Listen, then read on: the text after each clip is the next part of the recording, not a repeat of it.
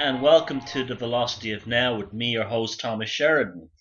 It's the 5th of August 2015, and tonight we'll be talking about a few things, but predominantly the show will be about dolmen. Yes, those dolmens, those strange megalithic rocks with the capstones that appear all over the world. Before I get to that, I want to talk about a few announcements and a few things that have happened lately. Firstly, on the last show, I said that many of you were seeing buses in your dreams and were on buses or buses that did not reach their destination. It may be a bit of a stretch, but there was a quite what could have been a potentially a very serious bus accident in London yesterday when a tourist bus hit a tree and tore the roof off it, and it did make world news because it was full of tourists. So that may have been a hit in that regard. The dream stories are still flying in. Keep them coming in. I'm not going to do these dream announcements or dream predictions or whatever you want to call them on every week. It's every 2 weeks. And as I said, the thing will really come together in 6 months or so, and we're able to look back and have our minds blown. But we probably got a hit there yesterday with the bus thing. The China thing is still going strong. I don't know what's going on with China. It's a tricky one, but people are dreaming about Chinese and Chinese stuff still. But I'm not going to talk about too much about the dreams tonight. Well, the dream experiment, the sleep experiment part of it. Now, last week I spoke about the phenomenon which I call the electrical night jesters, which is almost like a kind of an electronic clown. Sorry about that interruption. We had a technical hitch. The signal dropped or something. Nobody's fault. These things happen. And as I was saying, last night I had an electrical night jester dream, and like all these electrical night jester dreams, they're very powerful emotionally. Now this one was very interesting because in the previous times I've had this dream, it's been a terrifying experience. This time it was the opposite. In my living room is a tall bookcase, it's nearly 7 feet tall, a wooden bookcase, and there's nothing on the top at the moment except boxes holding board games for playing. And in the dream, I was standing or sitting on the chair looking at that tall bookshelf, and on the top of it was what looked like a mechanical automaton of Pennywise the clown with long red hair, which is kind of weird, on top of the bookshelf, about 18 inches tall. This automaton was, and it was mocking me. It was like waving its hands towards me and moving back and forth. And in the dream, my cat Billy Meep, the tabby, jumped up and grabbed the Pennywise automaton and he pulled it down to the ground, and I burst out laughing in the dream. It was like one of these very sort of soul laughs when you laugh from the depth of your soul.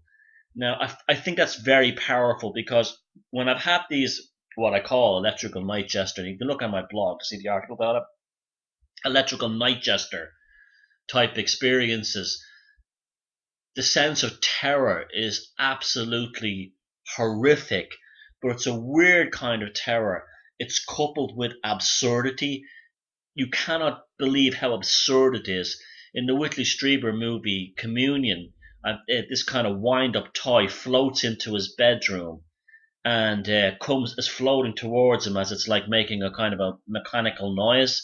And there always seems to be a spiral involved in these things for some reason. And this thing last night, this clown had spirals on it, and he was laughing but also in terror and pointing at the thing, saying, "You can't be real. You're not fooling me," or something like that. Christopher Walken. It's exactly what an electrical night jester experience in a dream feels like. So anyway, when my cat in the dream, Billy Meep, pulled the thing to the ground, the laugh that I was laughed in the dream was a kind of a laugh that was, it was like it came from the soul. It was a release of enormous amount of energy, that this thing that could potentially have terrified me was brought down to the ground by my cat. And it was almost like this thing had no power. For instance, it was a small thing. It was taken down by a cat, so it lost its power. So what does that mean in terms of that this thing, this entity, this archetype has lost its power over my consciousness now, because I spoke about it last week, and many of you shared your tales about it with me. So that's a really, really interesting thing.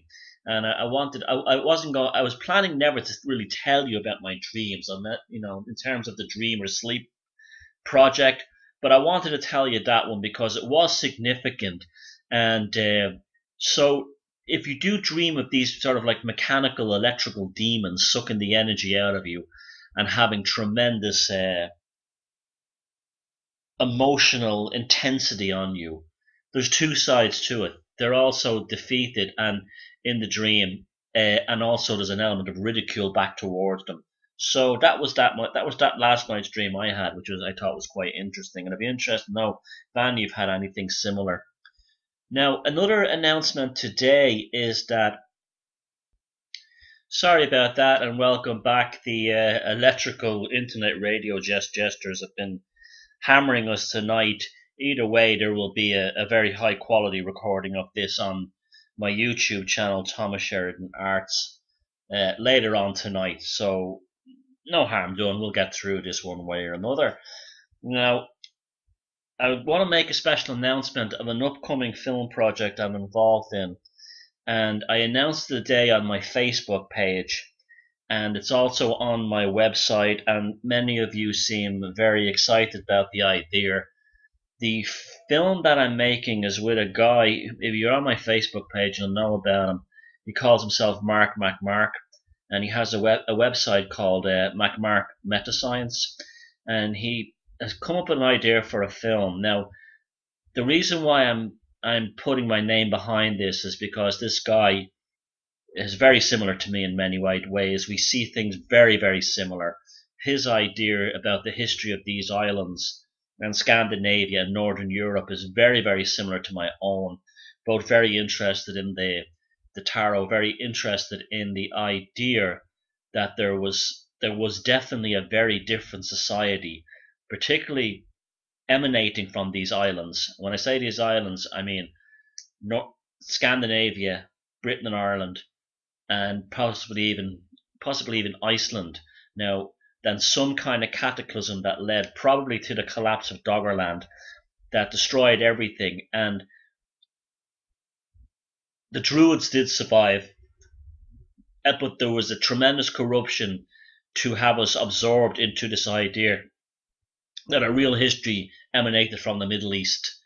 And so he has come up with an idea for a film called The Mystery School Road Trip, where he will take, with me as the host of the show, of the film, on a road trip around the north of England, where we will all prove for a fact that they will see occult knowledge encoded in stone and metal by elite groups that is officially denied its existence.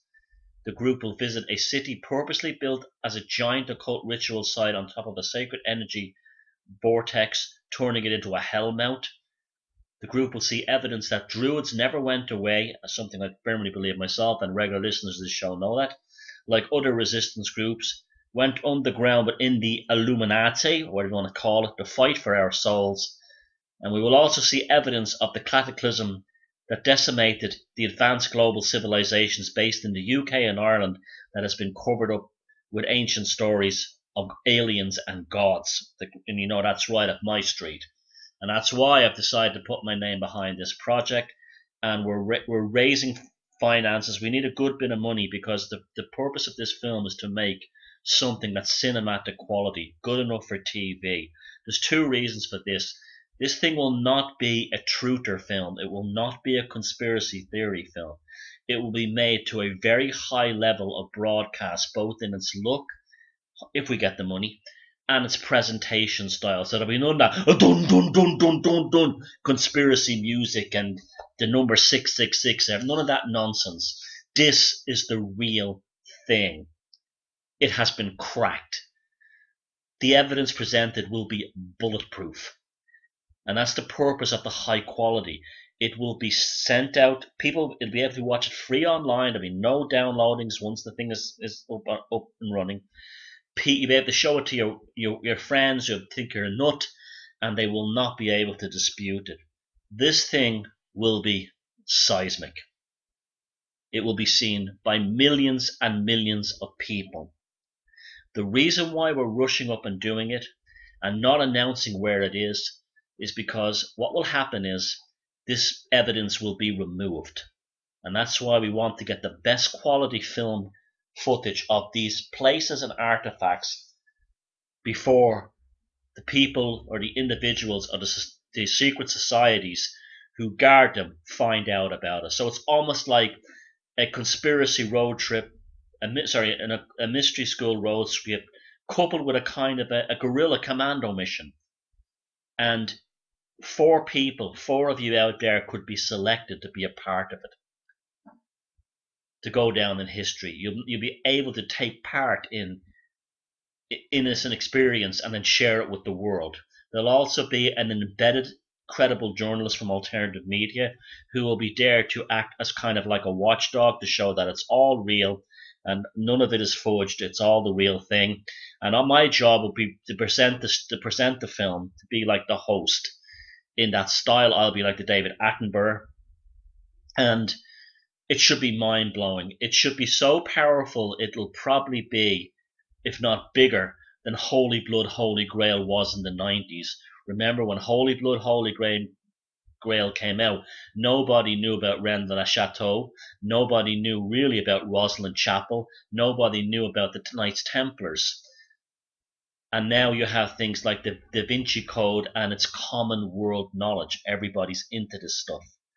This will be the same thing. It'll take it to that level and maybe even beyond. So if you want to contribute to the GoFundMe, and I'll push the link below at the bottom of the screen, anything you can help. I often get people saying to me, do I take donations? No, I don't. But if you want to give money towards a film and be part of something amazing, you can go to the GoFundMe page. If you go to thomassheridanarts.com, you will see on the side something saying special announcement. Click there and you get all the details on the film, and you'll also get all the things you can join, like the Facebook page and so on, for updates, as well as the direct link to the GoFundMe page.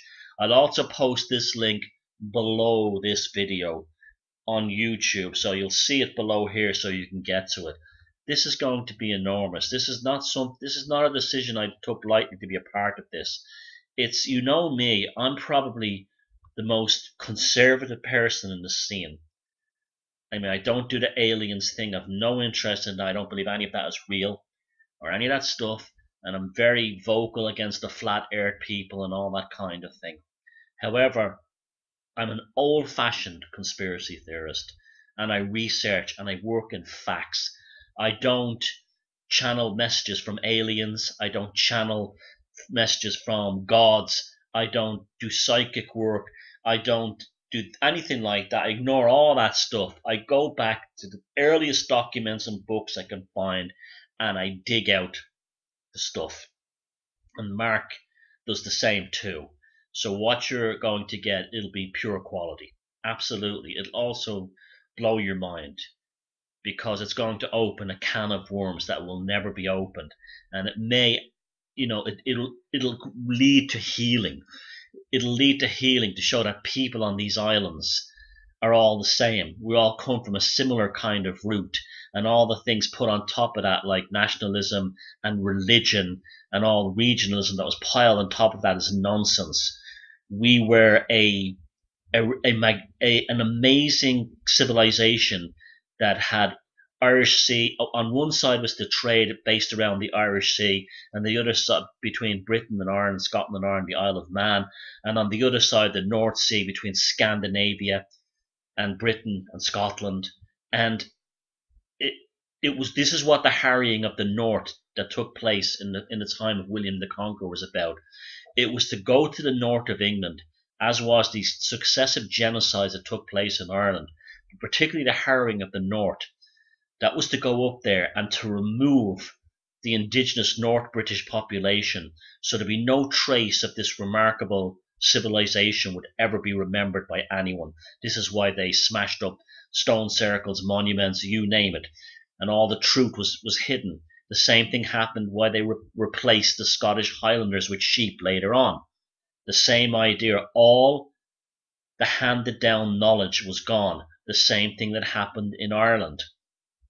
You had decimations of population. It came later. It was not as there was not the same sense of expediency to wipe the Irish out because we had a different language, but there was for people in the north of Britain because they spoke English, and they had to be sorted out right away. And that's why the British Empire began by conquering the north of England. They were the first victims of the British Empire. And so if you want to be a part of something it's going to blow your mind, because there's nothing like that out there. There'll be nothing like this yet. And it won't be something in a far off land about the Middle East or Tibet or any of that nonsense. If you live on these islands or in Scandinavia, it will be about the soil under your feet. You do not have to go looking at maps of Babylon anymore and listen to that nonsense. You will not have to be bothered with nonsense about Tibet, or you'll be able to find your true spiritual, social, and cultural traditions on these lands. You will no longer be a psychological and spiritual refugee. We're going to come home. So please fund the film if you can. Mystery School Road Trip.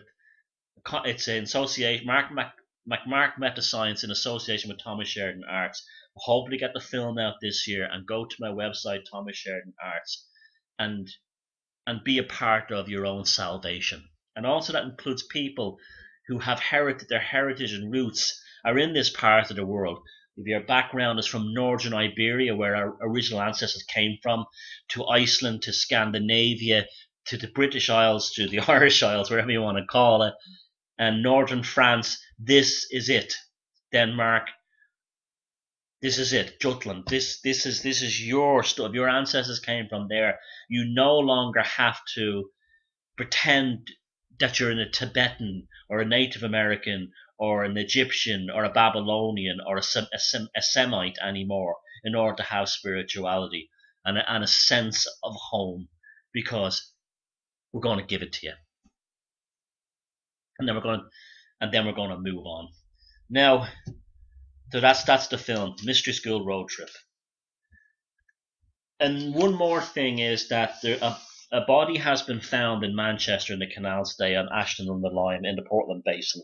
So we're getting that's up to nearly 70 bodies of men have been fished out of the Manchester canals since 2009. Now, the details are still sketchy. They said it was a man. They did not mention the age group. The Portland Basin is a large canal basin. I think it's in like the northeast of Manchester, out by Staley Bridge direction. Now, heading towards Yorkshire. I've had some interesting experiences with the mainstream media over this story. My blind spot documentary film, short film, has got a lot of attention in high places, mainly because it's getting people in Manchester to ask the police why they're not doing anything.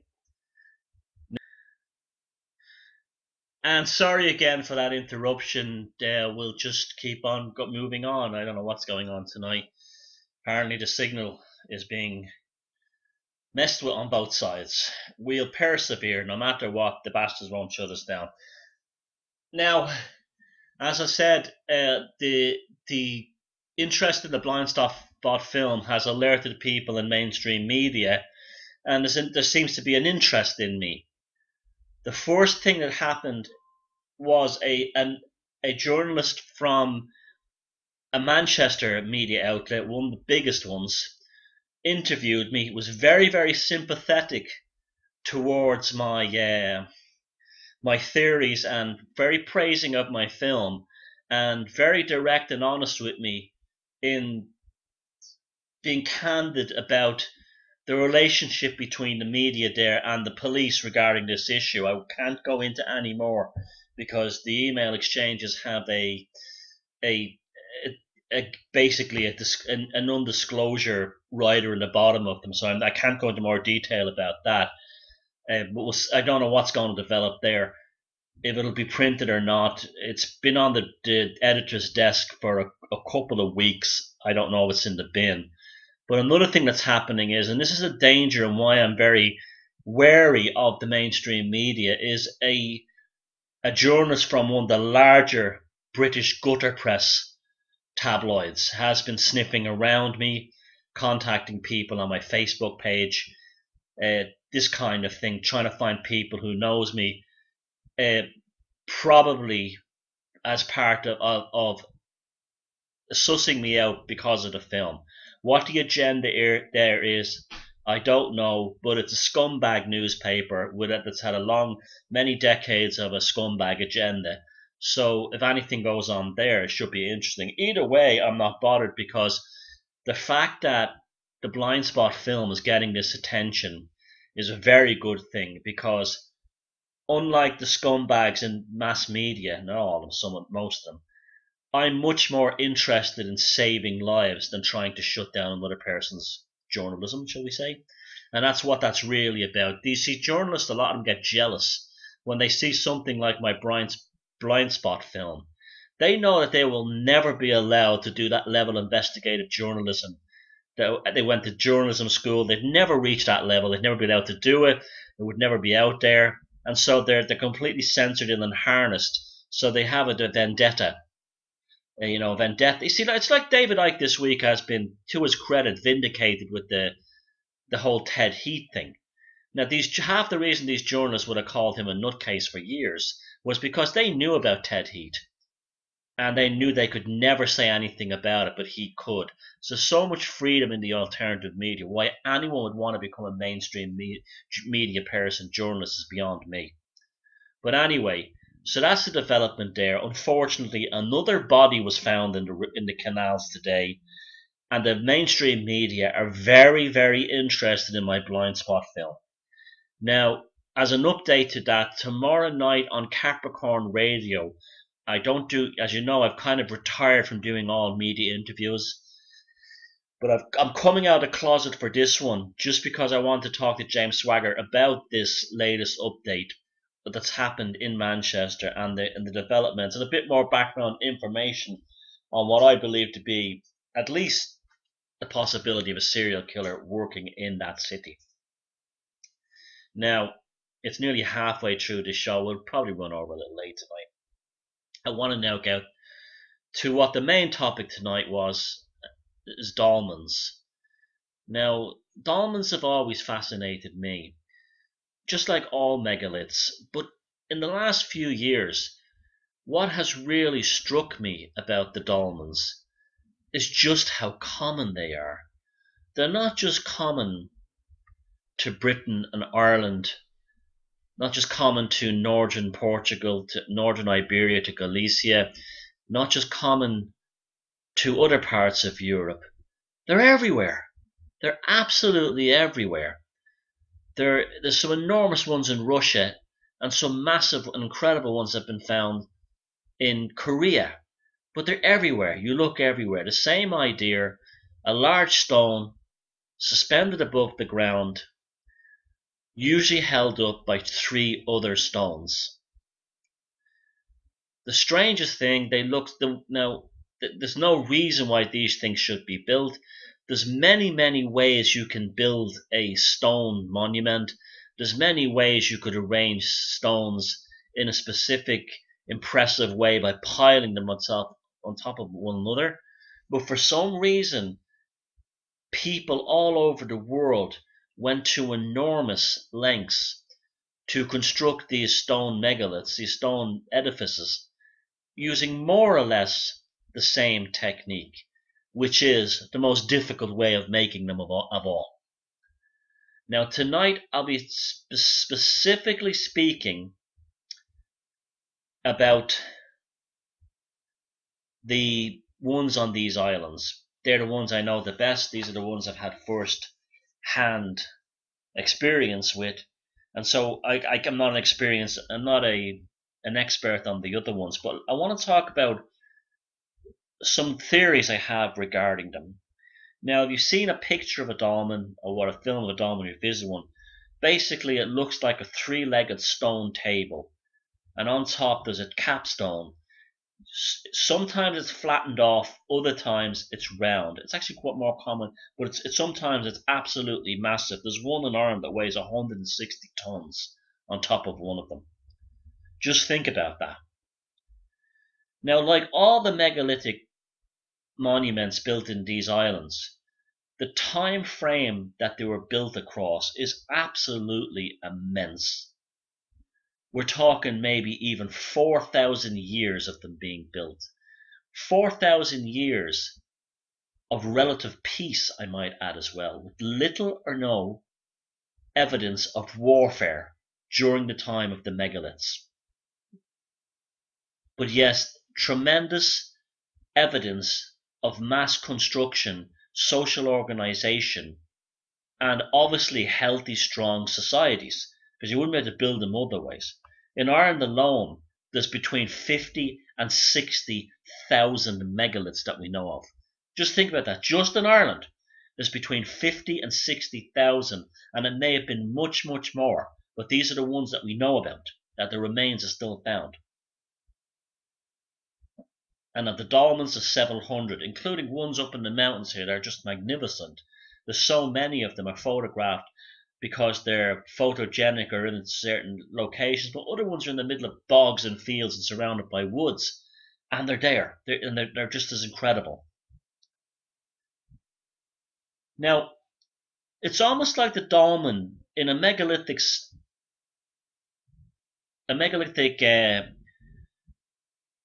collection of megaliths. It's almost like, certainly in Ireland, that the dolmens seem to be built firstly, and then after the dolmen has been built and it seems to be successful, cairns, that's the underground passages, seem to spring up all around them.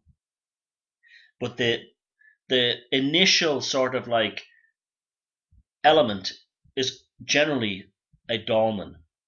Now, what's interesting is that in both Ireland and Wales, dolmens are called portal dolmens.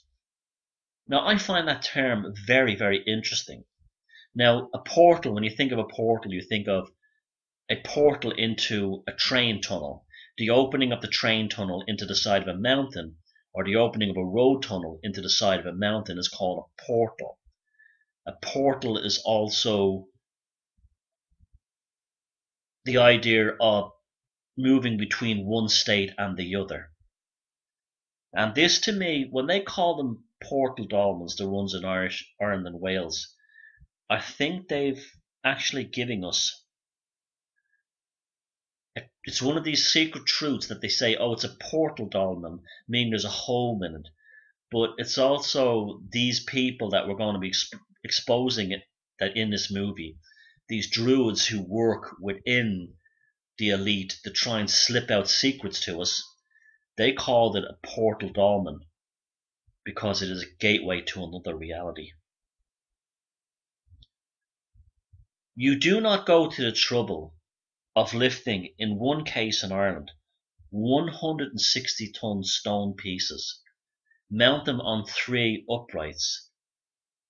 The capstone now is 160 tons, and mount them on 3 uprights in hundreds, maybe even thousands of locations on these islands for no other reason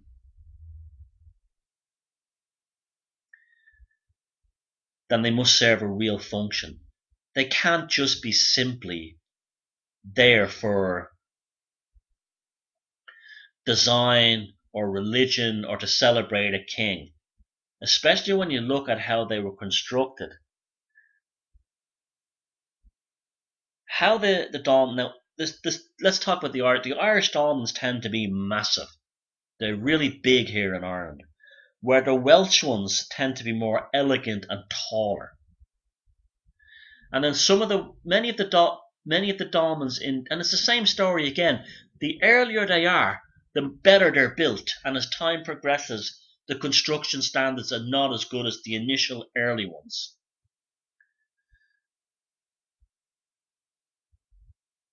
It's generally agreed upon by academics, and I agree with them too, that the construction, this is the latest theories, and I think is the best one yet.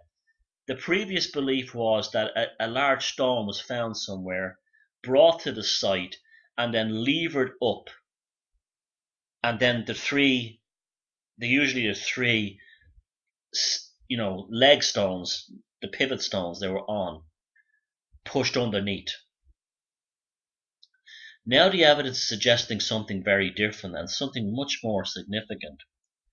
That the stone was already in the ground. Like it was a large boulder that was laying in the ground, maybe with some of it buried under the earth and the rest of it exposed above the earth. Now this is significant because in the ancient religions of our ancestors, remember a few weeks ago I spoke about the tree that had been found inverted upside down at Treehenge in England, on the east coast of England, and how that signified the tree as above so below, the roots and the branches, the roots extending into the supernatural world, the world of ancestors, the world of death, the world beyond the veil, and the upper part of the tree in this reality, tying very nicely into the Yggdrasil tree mythology of the Norse. The same thing would apply with the stones. You see, these people believed that stones were not inanimate objects to these people. They were alive and conscious to the people. They were repositories of ancient stories and lives. And when they would see was one large stone in the ground, with some of it sticking above the ground and some of it below the ground, it seemed to them, and this is my theory, this is not the academic one, that the part below the ground represented the stone in the other reality, in the other world, beyond the veil, in the world of shadow and magic and mysteries and the ancestors. And the part above it, just like the top of a tree, that where the roots are not, was its penetration into this reality. So this large capstone lying on the ground would have been seen to have both the aspects and the attributes of being both in this world and in the supernatural world. And this would have made it what? A portal. A portal dolmen.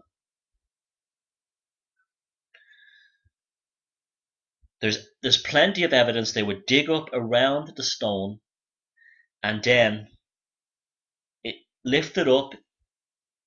They don't know the methods, but people say they used, like, they had anti-magnetism and all this kind of thing, or sound waves. It's quite possible with the right lever to lift tremendous weights up in the air, and then you could just pack them with soil underneath until you have them to the right height, and then you insert the three uprights. When the three uprights were inserted, and then the soil was scraped away to reveal the dolmen structure as we know them now, what's really interesting is that the undersides, in most cases, had been chipped away. Someone had got underneath the stone while it was raised up, because they found flakes of stone all over these sites, and chipped away to deliberately flatten the underside of the stone, almost to tune it or something like that. But it may have had another function. Remember, if that stone was in the world of the supernatural, the world of shadow, any flakes of stone that came off that would contain the attributes of the other side, and therefore they would have been prized relics. It would have been a stone. They would have been supernatural amulets, a gem or a piece of stone from another reality that you could have. So there was deliberate shaping of the underside. So the underworld was brought into this world, and you had a portal into the other world. What happened then, and this is probably why the Cairns went around it, and my theory is that when this, like in Penny Abandoned Wales, there's an enormous dolmen you can stand up under. There was one here in Sligo that was destroyed in the 1950s, but there were some of them were so tall you could actually stand up inside them. But if you were to go underneath the capstone, beneath the three uprights, you yourself were then in the world of the ancestors, and you could go on a vision quest. They were telephones to the other side. It was like a TARDIS. It was just like a stone TARDIS, and you were inside it. And when you were inside underneath that dolmen, you were no longer in this reality. And this is probably why the Irish mythology of the story of Diarmid and Grania is that for a period of time they lived under a dolmen while they were being chased across Ireland because if they had eloped.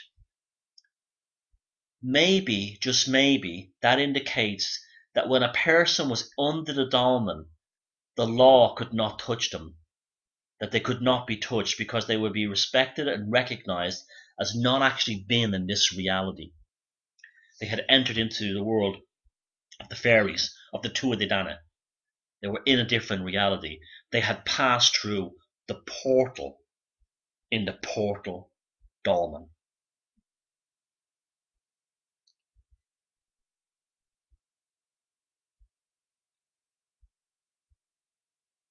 The larger or the greater the weight of the capstone at the top would indicate that there was more of, you see, there wouldn't be just a matter of putting the biggest stone they could possibly get on top. If you look at the Irish ones that are up to 160 tons, they're not very thin stones. We often see photographs of the dolmens, they're often thin.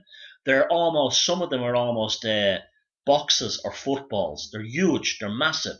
And that would have indicated that when they were lifted, they would have had, the reason why they went for bigger ones and higher is because they wanted the stones that had the most of their mass under the ground and therefore the most of their mass in the supernatural world. So when they were raised up, they contained a greater frequency, should we say, range of the realities or the mystical insights of the supernatural world. And this has been, if you look at the Welsh ones that tend to be higher, the stone on the top tends to be wider, the capstone. So the area would still apply that even though it wasn't a very thick stone, if it was a large stone covering a wide area, it would still have the same amount of its undersurface in the supernatural world. Where the Irish ones, like you see at Carrowkeel, it's like a ball. It doesn't matter. Maybe most of that was under the ground. You're still achieving the same effect. The raising of the height could be show prestige. The raising of the size. I mean, it's still amazing to me. They got 100. I know it's technically possible with levers but they get 160 tons up in the air. Try doing that today with the latest machinery, and then to put in an element of fine tuning. There's an element of fine tuning to it. These things were almost like the center of the community. Now, there's also evidence where dolmens collapsed during construction, or they were erected and the dolmens fell apart. Something happened, they structurally weren't good enough, the bottoms fell away. And then the communities who built them vanished. They had no interest in them. It was a dolmen had to work, or it was no use to the community. There was no half-built or broken dolmen that was tolerated. If they lifted a dolmen up and it's broke, snapped, fell over, or sunk into the ground after a while, the whole site would be abandoned and no cairns would be built around it. This thing was the center of their communities. Now, you don't go to that trouble just for, you don't go to that trouble unless it has a profound impact on the society. Now, the great age of building cathedrals, starting in the Gothic period, the big stone cathedrals, and running right through to the Renaissance. The reason why the powers that be allowed these cathedrals to get bigger and bigger and get more complex and with more increasingly complex and dynamic engineering was because these were, and also employing thousands and thousands of stonemasons. This was because these skills in building these large cathedrals was also very useful for building fortifications, castles for the elite to be behind. So it was in the interest of a duke or a king or a baron or someone with enormous power to commission and to help fund an enormous cathedral in Europe somewhere in the Gothic era, in the Middle Ages era, right into the Renaissance, for two reasons. One, he could get on the good side of the church by saying this great man, Count so and so, paid for the building of this, and his family, for this enormous Gothic cathedral that took 400 or 500 years to build and employed so many stonemasons. That was one element of it. The other element of it was that it gave them the ability and the skills training to build enormous fortifications and castles, all to protect themselves. So ultimately, these stonemasons who were building these enormous cathedrals around Europe were actually building their own pens because they were on the outside, and they could never, if they ever tried to revolt against the power structure was hidden behind a wall that these people themselves built. It wasn't the same with the megal, and also that that did not stop war. The evidence was there were more castles that were built, the more cathedrals that were built, the more wars happened. In reality, with the dolmens, the reverse happened. There's almost 4,000 years of no evidence of war in Ireland, and the same in Britain, during the building of the megaliths. These people knew something. These people had insights and secrets. 4,000 years, and remember, these were complex societies. If you're going to build something, if you're going to build a dolmen that's weighs 160 tons and it's lifted up in the air, you need a stable food source, you need plenty of healthy citizens, manpower, and you need a sense of organization that people will build this thing without thinking about it. During the building of the great cathedrals, they didn't build it so they get to heaven. They built it for money. And yet these dolmens were built in a pre-monetary system. There was no apprenticeships, there was nothing like that.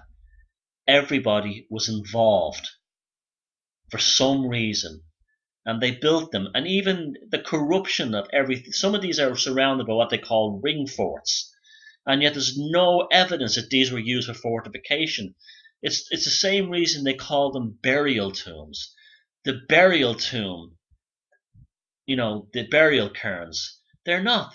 Maybe later on in some of them bodies were put in them, but we don't know what they were for. They were probably almost certainly for people to go on vision quests. Our ancestors on these islands, and I'm sure around the world as well, but I only know about the ones in these islands, didn't only live in this reality. They lived on both sides of the veil. And they became aware of insights on the other side of the veil that stopped them having wars and live in peaceful cohabitation. That absolutely is the evidence from Ireland. Is you had thousands and thousands of clans and family groups building these megaliths, building these now, as we're finding out from the Irish Folk Park and Folk Heritage Museum, beautiful, elegant wooden structures, living next to each other in peace, when the reality is they should have been at war. for 4,000 years building megaliths. And I'm sure it was happening in Iberia and all the other places megaliths were built. This is why we're making this film. We're going to uncover that secret. This is why I have these dream and sleep experiments. I myself am trying to move all of us into a more full existence of what it means to be a human being. Yes, we have our everyday reality, but we also have our sleeping reality, and we're no longer in touch with that.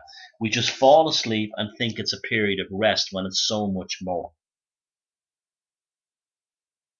If this, what they call, so this whatever you want to call this movement now, or this scene, in my opinion, should stand for anything. It should be the greatest truth of all, and the greatest truth of all is that we're not destined to live the way we live right now. The greatest truth of all is that we capture our full world, and we live. So you don't have to employ a shaman if that's how you live your own life.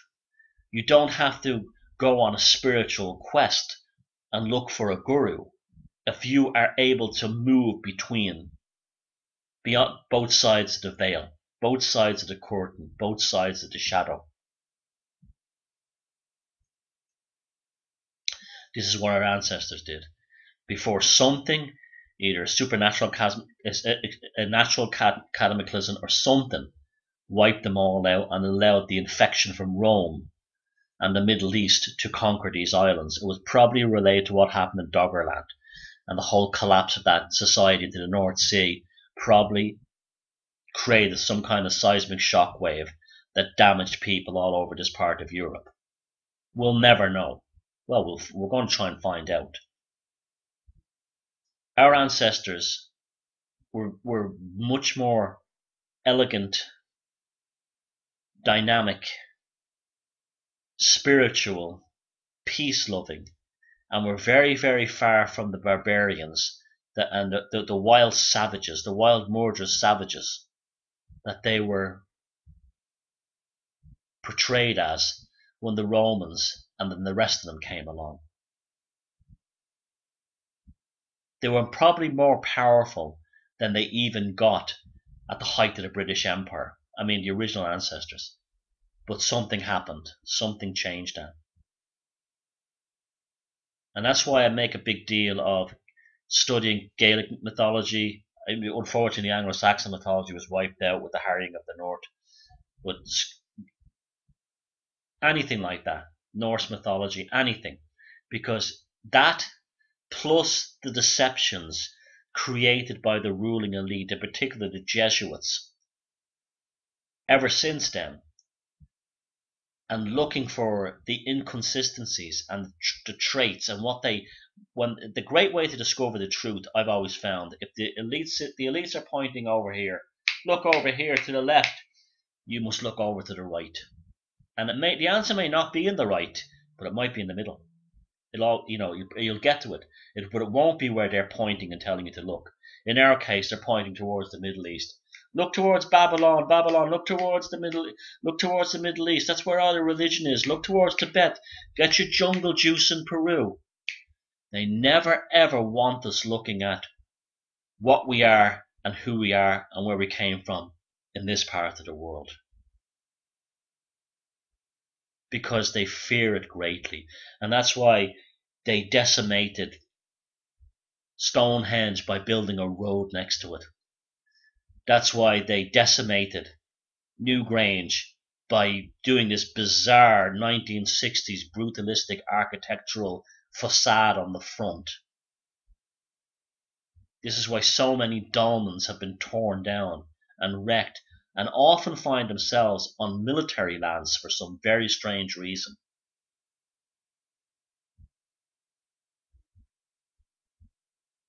The veil does not belong to them, for them alone to cross.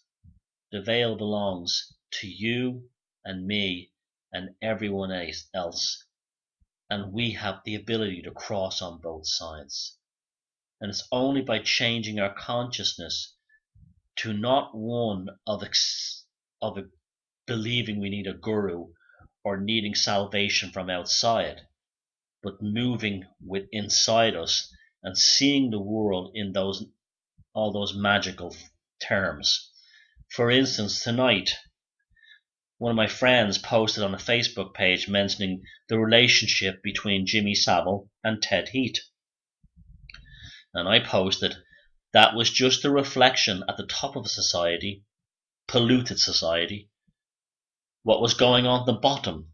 You had Ian Brady and Moira Hindley at the bottom, Jimmy Savile and Ted Heath at the top. As above, so below, pathologically entwined from the top of society to the bottom. We have to demolish that instead of demolishing our megalithic structures and our dolmens. That is the foundations we have to undermine. And it's time for us to dig back into the ground and pull out the roots of who we were meant to be and not what they have unsuccessfully tried to make us in their image. So the day comes when we're no longer thinking about the monsters and the psychopaths at the top of society and how they relate to the ones at the bottom, but how we're able to think about our lives in this world and how it relates to our lives beyond the world of sleep, shadow, and dreams. Thanks very much. Please, please, please visit my website and click on the link below and contribute to this film project, because it really will be a wonderful thing. And I'll see you next week. Take care of yourself, and feck 'em if they think a joke.